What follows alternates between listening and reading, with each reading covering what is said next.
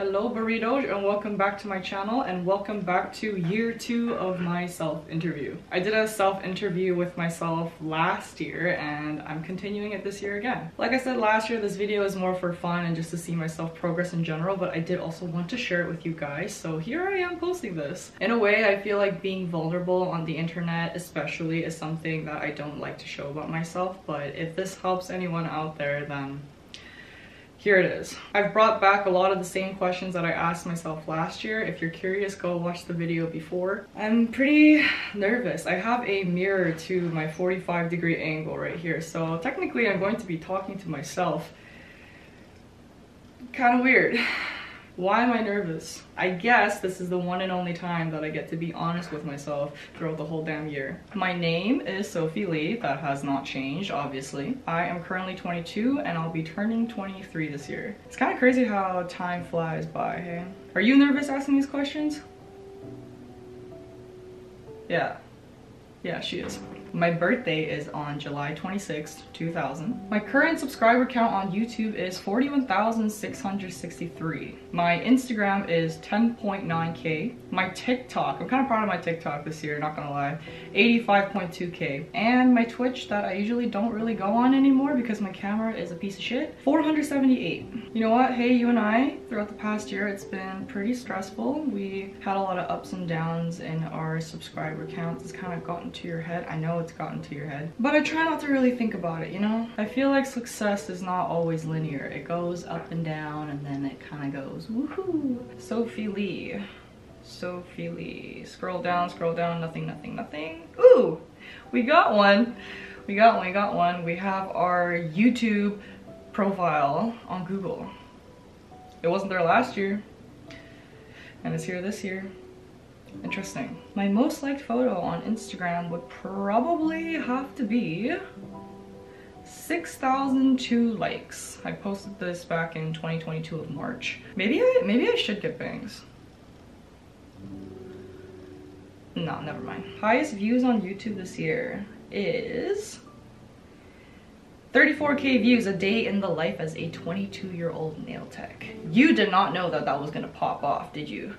I didn't know either. I thought that was gonna be a random video of us unboxing random nail products, but I guess not. You know, sometimes I feel like you don't know what people like. You're always worried of what people think. You're always worried about how much money this video is gonna make you. You don't know if you enjoy this video or not. Sometimes you don't even know what the fuck you're posting, but you tried. I know you tried. I feel like sometimes you just gotta enjoy what you do, bro. Who is the most famous person that follows me right now? I think it is Derek Quack. You know, funny story, I used to follow him on TikTok for his Taekwondo content, right? And one day we duetted his videos and then he liked it and then he commented on it also. So we were like, hey, like, why don't we follow him on Instagram too? And then he followed back, which was, you know, kind of cool. I feel like you've also been focusing on content that you actually want to make this year instead of content that people want to see. So I guess that attracted a lot of good things for us, yeah? What do I want to tell you 1 year from now?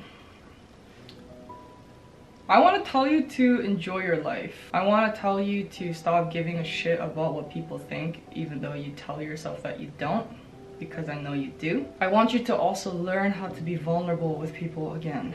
Even though you tell yourself you're a narcissist and that you're okay and you don't care about what the people think about you, I know you do. So in 1 year, I hope that changes. I hope you're able to open up to people that matter to you. I hope you're not so guarded. I hope you're not so closed off. And you know what? Maybe I hope you're seeing someone that actually sees you for you. And I hope you get rid of those fucking abandonment issues, because those abandonment issues are a piece of shit. And in the next year, I hope you're not haunted by the things that still haunt you to this day. You know what, this is kind of depressing to say to you, but I hope you're still alive next year. I don't know why I'm saying that, but I hope you're alive, and I hope you're successful, and I hope you're comfortable with yourself, and I know that you'll do well. I know you'll live through whatever. Maybe there's a part of you still inside that you haven't really accepted yet or moved on from, but you'll get over it. You'll get over it. Dun, dun, dun, dun, dun, dun, dun, dun, dun. Who inspires me the most? Is this kind of narcissistic if I say me? I feel like you have a lot on your plate right now, but you push through and you keep putting yourself back in a new spot and you keep trying. And I keep wanting to challenge you to do better and strive for higher. You inspire me because you keep trying to be better than the day before. I don't know about the biggest thing that happened in our career this year, but I think we got a lot of brand deals this year. That's kind of lit. We've racked in probably about at least 15 brand deals just in the first month of 2023. That's nuts, don't you think? I don't know what we're manifesting, dude, but it's working. It's clearly working.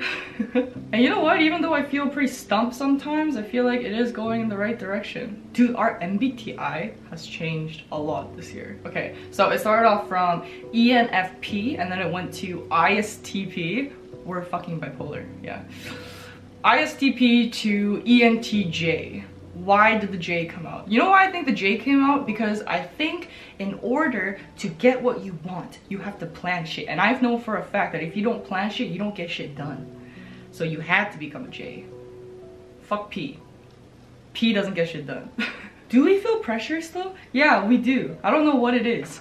Actually, I do know what it is, or you know what it is. I think we feel pressure because we have a lot of shit on our plate right now. You're trying to get too many things done in a short amount of time without enjoying it. You have unrealistically high expectations for yourself that you cannot fulfill in a short amount of time. Good things take time. I want you to understand that. When you feel pressure, it's either you don't get shit done because you feel way too pressured, or you try to get too much shit done and then you exhaust yourself and then you can't go on with the next day, right? I feel like even though that you've learned to manage your pressuring a lot, I feel like it still needs more work. You need to get rid of that sick gut feeling in your stomach, bro, because it sucks, right? Anxiety sucks, being fucking bipolar sucks. This is the first day of your period, so it sucks.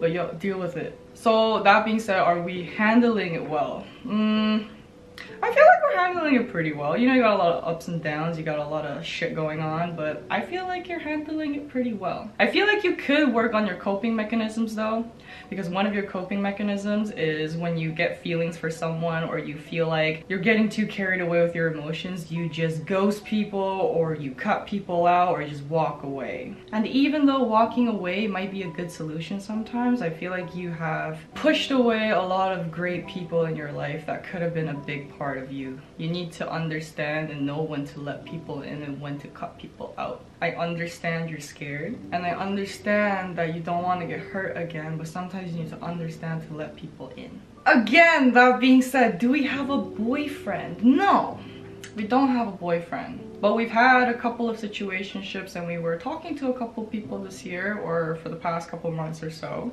It's been about, what, almost a year and a half since you've been in your last relationship. And after that, it fucking hurt. It really did fucking hurt. So every time you were in a situationship where you like someone, you pushed them away and you cut them out. So yeah, I guess that's why we don't have a boyfriend. Do you want a boyfriend though? Yeah? No?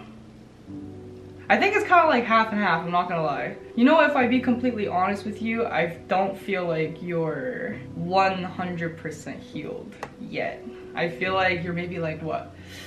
Maybe like 75, 80% healed. Almost there, but like not really. If you want a boyfriend, you need to learn how to open up again and trust people, because you have major trust and commitment issues. I know you never had commitment issues, but now we do, okay? Are we seeing someone right now though? Yeah, we're talking to someone right now. And how do you feel about that person? Do you wanna cut him out? Do you wanna keep going? To be honest, dude, I wanna cut him out, but I'm trying not to. But it's gonna take time. It's gonna take time. But we'll see.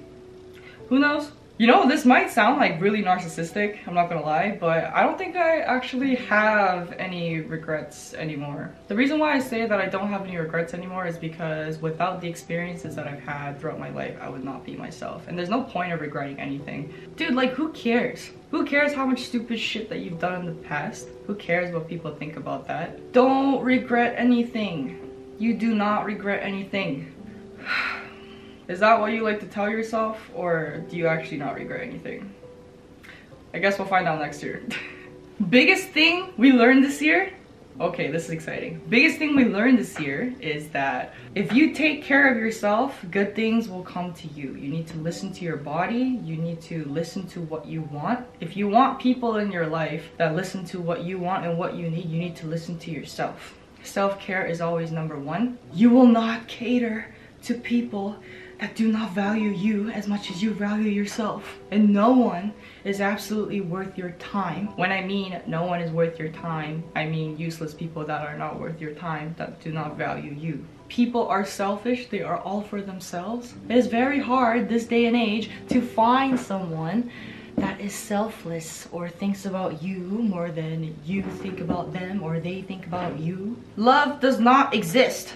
Love is non-existent. Do not get carried away with your feelings, okay? Feelings do not exist. That is so bullshit, but that's what we like to tell ourselves, right? Craziest fan moment. We've ran into a couple burritos this year. I think it was kind of cool. If you look on my Instagram story, I have a highlight on my profile where I met the burritos. We take a selfie and we put it on our, you know, Instagram profile. It's cool. Like, I really appreciate that you guys come up to me and, you know, say hi and say, you know, how much you enjoy my videos and stuff, and I just think it's great. I like meeting every single one of you. I love our wholesome moments together where we take photos and we just like talk about, and you guys like ask me questions, and you know, I ask you guys questions, and sometimes, like most of the times when I see you guys, I'm drinking. I'm pretty drunk, so I think that's why it may have helped, I'm not gonna lie. But like I said last year, I'm always curious to see who's watching me behind the screen and you know, who's supporting out there, so it's great. It's awesome to see you guys. How is our mental health right now?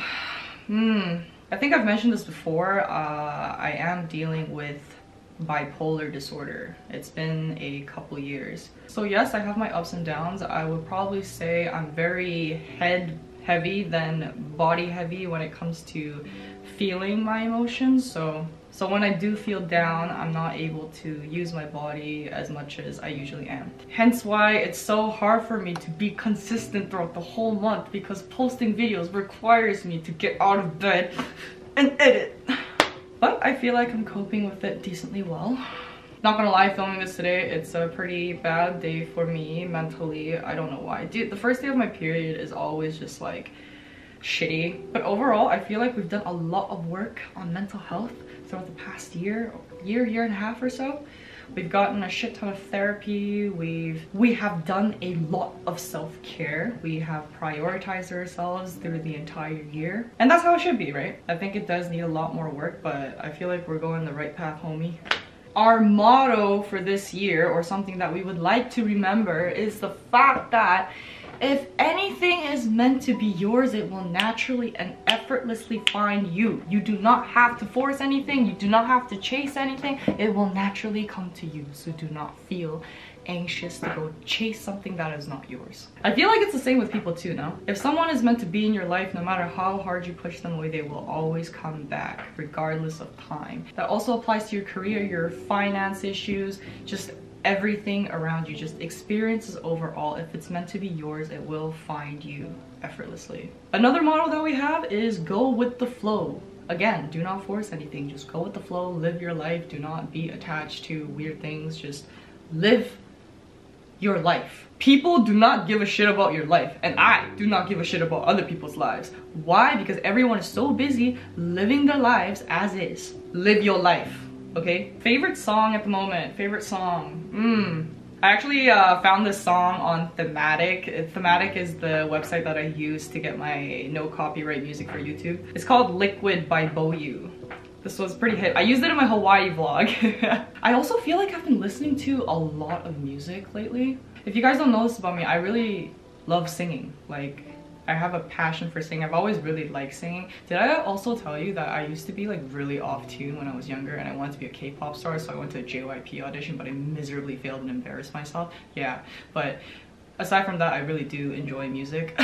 I probably sing for like an hour in the washroom like every day, not gonna lie. I also feel like over time I've had problems expressing myself or being vulnerable towards people, so I have developed a new coping mechanism to just express that through singing or music. Because music has a lot of words that I would like to say for myself or I would like to say to other people, but you know, I can just sing it out instead of saying it to people. Oh my god, I sound like a fucking prick right now. I'm probably gonna look back at this and be like, why are you so scared?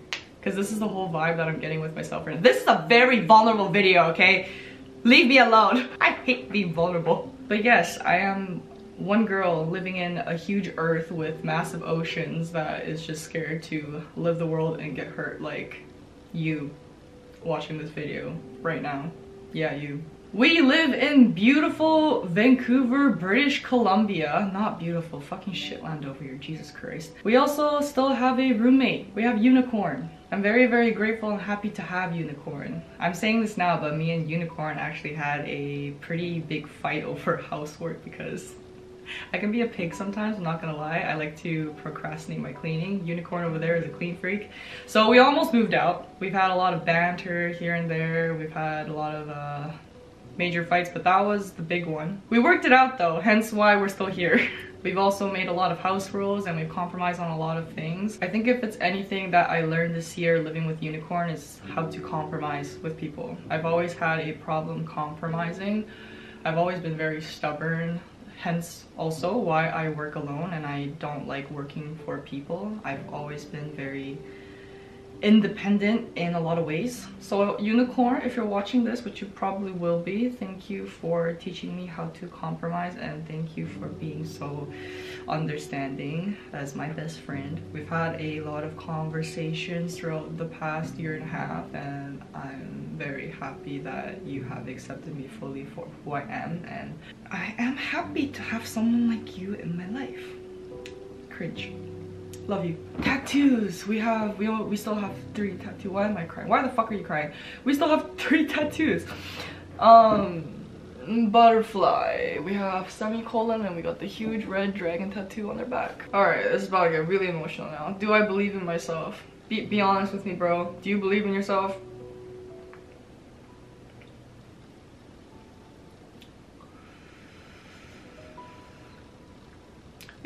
Yeah, I believe in you. I know you can do it. You will have everything you want very soon. I know you are determined. I know you are hardworking, or you try to be hardworking.